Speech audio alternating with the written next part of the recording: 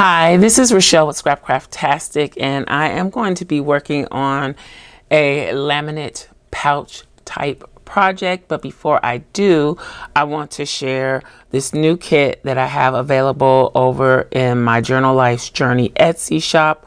I will link to it in the description box below if you're interested. This is a journal making, handmade journal type kit. This is the first part of it. It comes in 3 sections. We have collage and journal pages and 2 separate ephemera kits. So I'm going to start with the collage and journal pages. I'm just going to flip through them real quick so you can see what they look like. And even though these are the collage style pages, they can be used as journal pages too. The difference is this is my favorite page of them all. I love it so much. So yeah, all of these can be used just like you would use your scrapbook paper. It's just a digital that you can print. And you can reduce the size to any size that you want. So these are the journal pages. This is what they look like. So the difference is the journal pages give you a little bit more room to actually write on the page. And I don't know why I got some of these upside down. So it goes like that. Some very simple patterns that are pushed to the background so that they can be written on. So this is the project that I mentioned in the Dollar Tree video that I have been working on and just kind of obsessed with. I finally got it ready to go in my Etsy shop last night. So here we go. That's all of the pages. This is for the project that we're working on today. So that's the actual collage pages and the journal pages. Then these are from the ephemera kits. So one kit is 8 pages, the other is 10 pages. I'm just going to show you all 18 pages. And let's see if we can get these turned the right direction. I've already flipped through them and been playing around with them. So these are journaling cards. Just some journaling cards, book plate, and some large tabs. More journaling cards. With the journaling cards, you have the background and the border. So you can choose to include some of that background. You can just include the border, or you can just cut out the card without any of that. So it kind of gives you some options. You get a large envelope, ticket strip, and then individual tickets. This is a file folder. You got some small tags and some tabs. Coin envelope, and all of these cards can fit into the coin envelope. Of course, this one would need to fold. Same here. These cards would fit into this envelope, and also have some small tags, some medium-sized tags that are ready to be decorated, some large tags and labels, some more of the tags. So each of these tags has a miniature size tag that coordinates with it. Then we have specimen slides. We got 2 specimen slides and 2 regular slides, plus some labels. And then this is a 4x6 envelope, approximately 4x6. And this is also a 4x6 envelope. So that's everything in the She Blooms kit that is available in my Journal Life's Journey Etsy shop. Okay, so off to what I'm going to try and do. I'm going to try and make a pouch with a closure, but I'm using laminate and a clear bag. So I know we get these a lot when you order stickers and stuff. And this one is fairly new. It has a few dents in it, but with this, as long as it's bigger than the size that you need, you can use this to make any size. I'm going to kind of stick with, maybe I should go down to 4x6. That way I can use it for something. No, I'm going to make it 5 by 7. Let's make it 5 by 7. So I've already started cutting out my pieces that I want to include. This is going to be similar to the, let me show you. Hopefully, if things work out right, it will be similar to the page mark, the clear page mark that we made. So we made one with a tab, this one. We also had some stamping on there. And then maybe I'll stamp again. I kind of like that. Where's the other one? I think it's in my other, nope, it's in here. Then we had this one, was one of the first ones that I made. And basically it is, the images are printed on vellum and I placed them on another piece of acetate or either sealed laminate pouch. I think the acetate works better because laminate on laminate sometimes gets cloudy. But in this case, we're using this cellophane pouch. So we'll see how that goes. Anywho, those are examples of ones that I've made previously, and I will link to them in the iCard up above so you can check them out. So today we're kind of playing around with that idea and then taking it a step further. Okay, so I printed out some images on vellum. Some of these you may have seen already, some you may not have. I actually used some of the deco pieces from the kit that I just showed you. I cut those out because I wasn't sure what I wanted to do. And then I cut a few pieces out from another kit from CHELA Creates. And I printed these from the spring kit from CHELA Creates. But I decided not to use those. Then there was this Beach Vibes kit, and I used some of it already. As you can see, I've been cutting on it. This is another one that's available at CHELA Creates. I don't remember the name. This is just one page, and I think this goes with the Beach Vibes. So yeah, that was kind of what I printed to be able to pull from. So this is what I actually pulled. I pulled this doll, this quote, "Do what you love," and this graphic with the plants. Now, a little trick that I figured out because some of the things that I cut out before were much lighter, and I couldn't really tell once I got to cutting with the scissors where I needed to cut around. So what I did is went around the graphic with my pencil, and I'll just make sure to try and cut inside the pencil line slightly, and then I don't have to worry about the parts that I can't see because I've got that pencil line there to guide me. So if you're printing on vellum and some parts are really light where you can't see them, try that.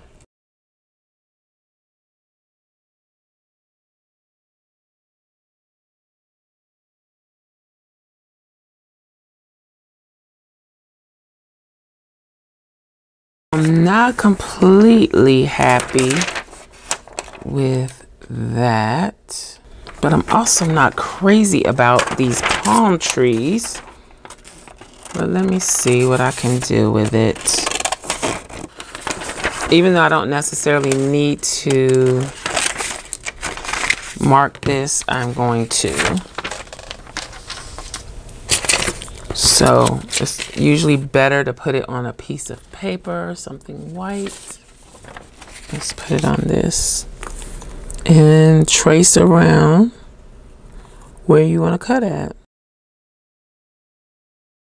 It doesn't have to be absolutely perfect. Just kind of giving yourself a guide of where to go so you can actually see it better on the vellum.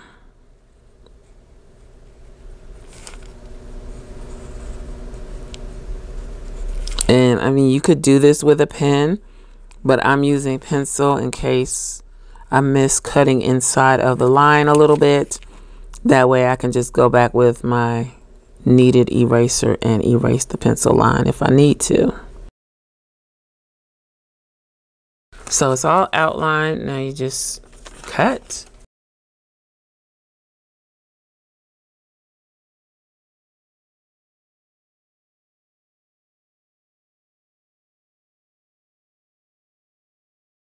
So we got that cut out. I think I can do it something like that. I think I might get that butterfly or the dragonfly. Let's do the dragonfly.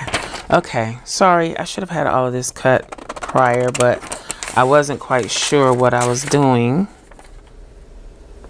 I'm gonna get that butterfly too. So now that I showed you how to do the outline and cut it, I'm gonna pause and cut these out and come back. Again, all of these are from CHELA Creates. I do have a discount code for CHELA Creates. The discount code and the link will be in the description box below. Okay, so this is the look that I have set up. I also didn't take into account that I'm cutting this down. So I did do the butterfly and the dragonfly, but I don't think I'm gonna need both of them. And I think I prefer to use the dragonfly, and hopefully I'll still be able to use it once I cut it down. Hopefully that is not too horrible with the white behind it. I'm gonna have to remove these from my packaging, and I'm gonna take my paper trimmer and cut it down to the size that I want. So in this case, you have to leave the seal around the pocket. You can't cut into the seal like I did in previous videos. So that means you're gonna have about 1/8 of an inch extra around the sides. So if you want this to be a specific size, then you have to take that into account. I'm not worried about it being exactly 5 by 7. So I know that what I'm going to end up with will be larger than 5 by 7. So it'll probably be about 5 1/4 by 7 1/4 or something like that. But that's fine. So I'm just gonna cut this down to 5 by 7. It doesn't matter that I'm cutting open the side. Let's see, I want to do this side because this is the side that was sealed. It doesn't matter because once we put the laminate on, it's going to seal the sides again. So you don't have to worry about that. And yeah, so that's why I was saying you can use any size bag as long as it's slightly bigger than what you need or the exact size of what you need. So I'm cutting this down to 5 by 7 and trying to keep it as lint free as possible, which is tough to do on my desk. I need a new mat. Yeah, so anywho, we got our base. Now this is where you decide, do you want your graphics to be in the front of the pocket or the back of the pocket? For me, I'm going to put them in the front. Yeah, because then I feel like anything that I stick in there, they will just lay on top. If I put it in the back, it's going to cover them up. So I think it's best to put it on the front. I don't know how I want to do this. I'm trying to eliminate the glare a little bit. Let's get another piece of cardstock and see if that's gonna help. Because when I have these shiny surfaces out, it plays with the brightness on my camera too. Ooh, I got a lot of spots on there that need to be erased. I was trying to hurry and I hit the line a lot. So yeah, I'm just taking my kneaded eraser and removing those pencil marks carefully. Let me check the others. I'm not so bad on this one. I hope I can remember my layout. Here we go. Got our base piece, which is also going to serve as our pocket here. Let's put these pieces together. May not be able to fit all the pieces. I think I will take out the do what you love and just do the layout like this, because this is a lot. That's how I'm going to do it, I think. Yes, Just try to keep everything on the baggie. Okay, now it's the tricky part. This is 5mm laminate. I'm going to slide this in, but I don't want to put it all the way to the top because I'm going to do something different. I'm going to turn this into a closed pouch, hopefully. So let's open this up and carefully place this on here.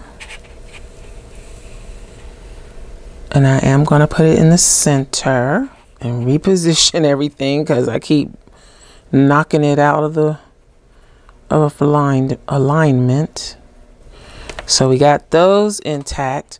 Let's add some flakes. Almost forgot. And I'm going to add silver this time. Where's my little pokey tool? Because for some reason I just feel like blue and silver go together. So that's what we're doing. Ooh, that's a big old clump. Wow, it's very staticky. Look at that, it's jumping around.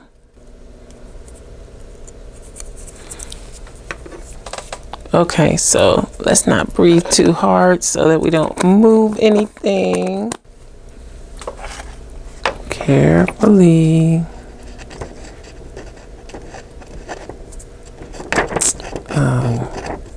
That's stuck on there. Yikes. It's not in there straight, but I'm not gonna sweat it.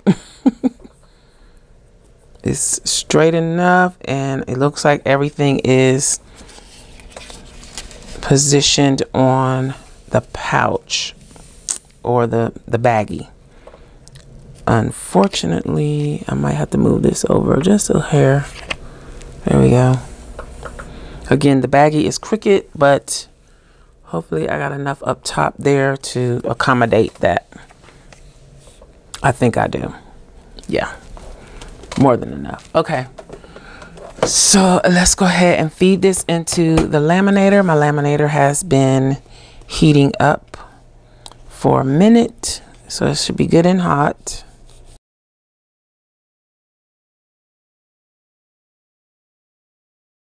Okay, so it got a little wrinkle because I don't know why I can never get this straight when I feed it through when it's at the full size. So I'm going to trim some of this excess off and try and feed this through again just to smooth it out. But I'm not getting too close because, yeah. So let's try again. Let's put this in through first. All right, I'm gonna set this aside so the rumbling hopefully won't be picked up. So this is what we're working with. What we've done so far is cut out our graphics on vellum. We've added some gilding flakes in silver. All of that was supposedly placed on a clear product bag or baggie or cellophane bag. And I used a new one, but you can use one that you have received something in the mail in or whatever the case may be. You want to make sure that it's, you know, in pretty good condition, but it doesn't have to be perfect because you're going to laminate it. And that's what we just did, laminate the baggie. Now I'm going to trim it down. Before I open it, I'm going to do the trimming. So I'm going to trim the left, the right, and the bottom. For now, I'm going to leave the top intact. And I've shared this before. How I trim it down is I line the edge of whatever I have laminated to the edge of the white part on the same side of the paper trimmer. Let's do the bottom. So I'm just lining it up with what I laminated and trimming it. Okay, let's do this side. And you can't always go by the edge. You have to line this edge up here, top and bottom. So it's mostly straight. This is the part that I'm doing different. I'm going to keep the bulk of the excess from the top on here. So let's see. I think I'm doing 2 3/4 inches. I'm keeping 2 3/4 inches on there. And I know I've got the gilding flakes everywhere. So this is what I'm working with. Let's open the baggie here. And we've done this before on other occasions. Get my ruler and line it up on that edge right at the air bubble. Take my X-Acto knife or your craft knife and open it up. So basically we're going to cut into that air bubble. So just lightly cut into it. You don't have to press down hard or anything, because you don't want to go all the way through. You just want to break that seal. Let's try a little bit more pressure.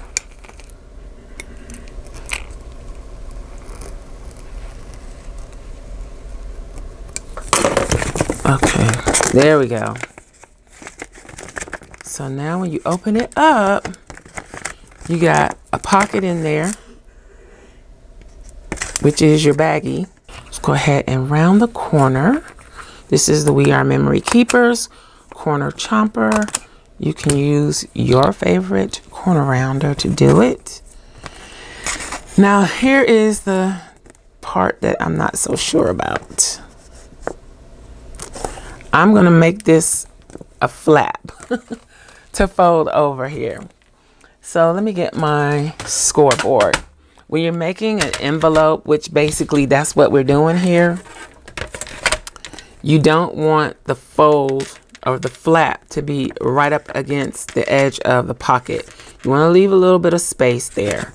So we're going to leave, since our flap is 2 3/4, I think I want to leave a 1/2 inch. So I'm going to score at 2 1/4. And I'm not sure that scoring is going to make that big of a difference. Let's do it on the back side. 2 1/4.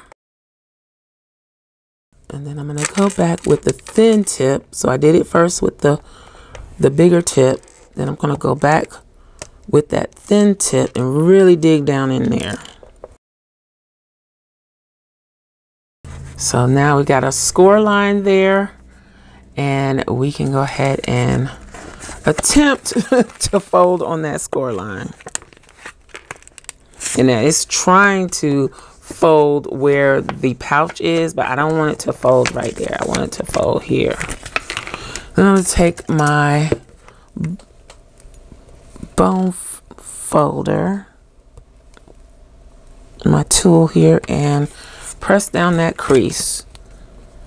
Now I'm pretty sure you could probably fold, maybe with this, I don't know.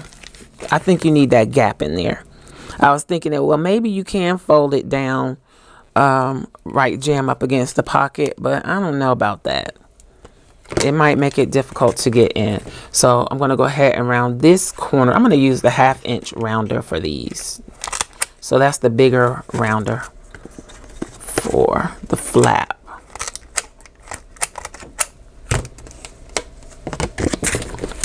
There we go. So that's what we got so far. I'm going to feed this back through, not only because I want to further put a crease here, I also want to make sure that I have a good seal around the edges. So let's go this way.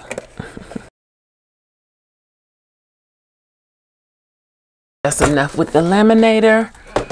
So here we go. We have our pocket with a flap. The flap is going to be problematic. You're gonna have to work it, make it go both ways. Burnish it with the bone folder.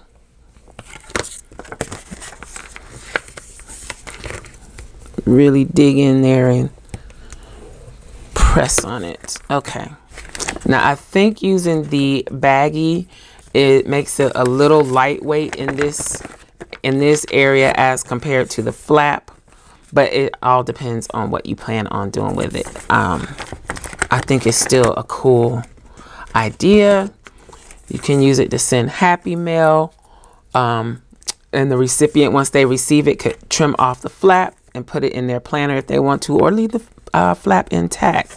So our finished size is 7.5 by about 5 1/4. So for now, for the closure, until I decide what I want to do, I'll just put a paper clip on it, and you could do the same thing if you don't have any desire to make a closure. Let's see. So you could just pop a cute little paper clip on to hold that flap closed, and there you go. You got a nice little pouch. This is just an envelope from the kit that I shared, and I'm just going to use that as an example of something that you can just stick in here. You can load this up with goodies. Let me see, I got another envelope here that hasn't been sealed yet. Let's pop that in there. So it just kind of gives you an idea of what you can use this for. You can fill it up with goodies and ship it off. So that is it. That is the project for today. This is a DIY laminated clear pouch using a cellophane or a product bag. Let me know in the comments what you think, and also let me know in the comments what are your ideas for a closure. Let me know, because we may come back and do a different type of closure. So that is it. I hope you enjoyed this video. If you did, please give me a thumbs up.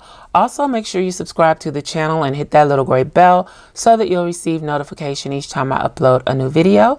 Be sure to check the community tab and my stories for updates throughout the week.